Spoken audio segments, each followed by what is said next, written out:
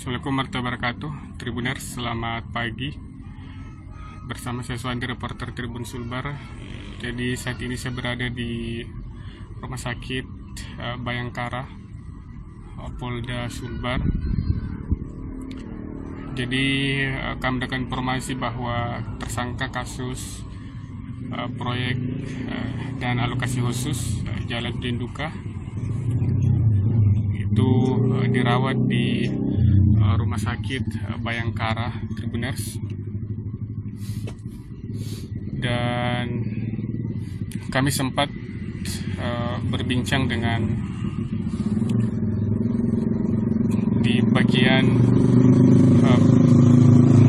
perawatan, dan dibenarkan bahwa Jalaluddin Duka betul dilarikan atau dibawa di rumah sakit Bhayangkara Polda Sulbar. Jadi hingga saat ini Tribuners, kami masih mencoba berkomunikasi dengan Polda Sulbar untuk mencari informasi tambahan terkait penyebab Jalaluddin Duka dilarikan ke rumah sakit, Tribuners. Jadi kami juga sempat berbincang dan dibetulkan bahwa Jalaluddin Duka dilarikan atau dibawa ke rumah sakit. Namun kami belum mendapatkan informasi penyebab ataupun Jalaluddin Duka saat ini sedang mengalami sakit apa, sehingga tersangka kasus OTT ini atau yang pas di OTT operasi tangkap tangan dari Polda Sulbar ini dilarikan ke rumah sakit.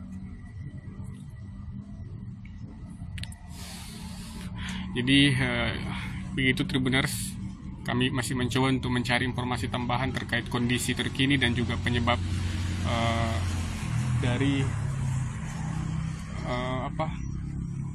penyebab Jalaluddin Duka dilarikan ke rumah sakit. Dan sebenarnya kami pastikan bahwa dan informasi yang kami dapatkan, Jalaluddin Duka dirawat di rumah sakit ini, Tribuners. Download Tribun X sekarang, menghadirkan lokal menjadi Indonesia.